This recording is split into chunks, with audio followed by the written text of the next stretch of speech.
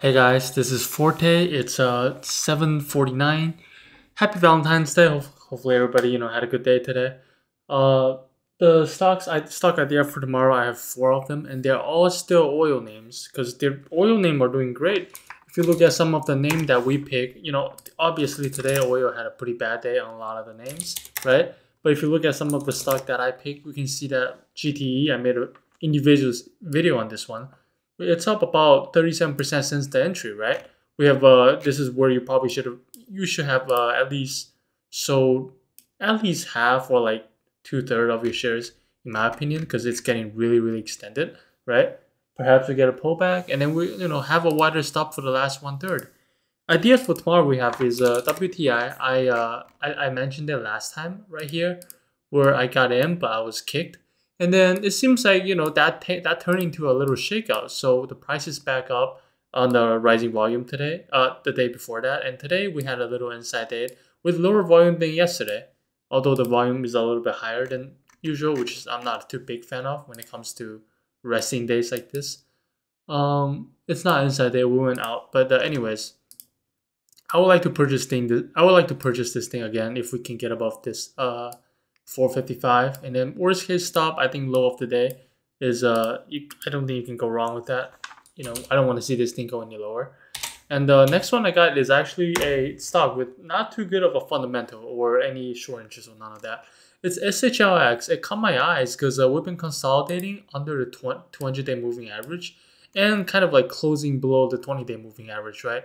And out of nowhere, last Friday, we were able to had a big volume gap. It was not earnings because earnings is due on the 24th, next Thursday. But we had a huge jump on huge volume. So something is going on in this stock for sure. And we had an inside day, half the volume, less than half. And I prefer this thing. We like rest one more day or something, like get below the previous day's candle and then come back up. 2-3 more days of resting will be ideal. But if it doesn't do that, I like to buy this thing above right here. And then worst case stop, I say I wouldn't put it below yesterday's low. Put it right here. You can put it at the low of yesterday if you like that. If your risk tolerance is if that's where we want to put it. But what I would suggest putting it down here. So that would be somewhere around this area, not necessarily at the low of yesterday. And these are two ideas. By the way, if you guys like my videos, be sure to like my videos and subscribe to my YouTube channel. We're almost at 5,000. And follow me on Twitter at twitter.com/fortecharts. We're almost at 1,000 followers. That's crazy, And I'm glad you guys are enjoying my videos. And I hope you guys are, if you guys caught one of my winning trades, don't let them turn to a loser. I hope you guys are making money in the last couple of months. I mean, in the last couple of weeks, because the market has been pretty garbage, but it's been doing pretty well for us if you are following my channel, which we're just like, buy oil stock pretty much. And I'm picking oil stocks for you guys. Another one is CDEV. It's a decent little looking chart. We can see that these overhead supplies can all be ignored because the stock has went as low as almost bankrupting at whatever the price, like a couple pennies right here, 26 cents. So we can pretend like this is a new IPO from here actually. And we can see the stock has been making higher lows on the weekly chart. And then if you look at it on the daily chart, it will become more clear that we're making higher lows. Every time we consolidate, we consolidate and pull back at a higher low. And last time we can see that if you wanted to buy this stock, the trigger will be here. People got triggered in, and what happened next is a shakeout right here. So therefore, this thing automatically becomes one of my favorite idea. I think CDEV. Let me double check. CDEV also has a 17% short float in the stock. Sells 93 quarter per quarter. EPS 163% quarter per quarter. So this is fundamentally one of the best one I think you can pick. And I really like this idea. And we'll see how this can go. CDEV. And one last idea I'd like to share is CPV, right?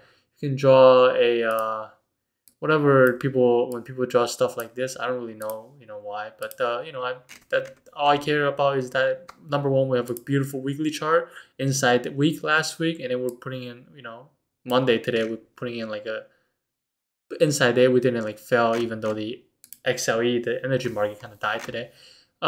This thing, same idea, where all these overhead supply can be ignored due to the fact that we have pretty much gone down to dollars. I think it's dollars. Let's see. yeah, $4 or something like that from like what, $100, $180 stock. So this is where you want to see it kind of treat it like a new IPO, a higher low relative to the previous one on the weekly chart. On the daily chart, it's more, it's actually the same.